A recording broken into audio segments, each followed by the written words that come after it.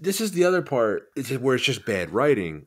If he's technically on the run, if he's on the lam, right, to use a mob term, why would he stay in L.A.? The place where he grew up, the place where like multiple people would know him and recognize him, including Kate I Brewster. have in my notes here, I have some ideas about where he could have gone. Literally anywhere. He could have gone. I have some suggestions here. Idaho, New York City, Texas, Atlanta, Hawaii, Alaska, Colorado, Pennsylvania, West Virginia, Chicago, Florida. You see where I'm going with this?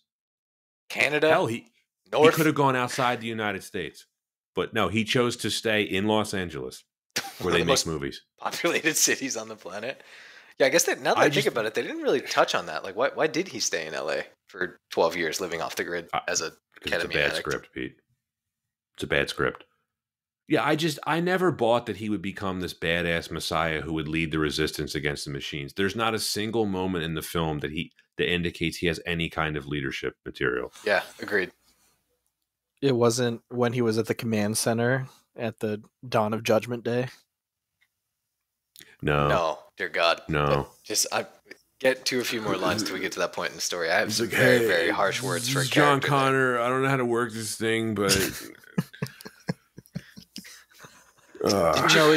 it's very clear it didn't feel earned, right? No, agreed.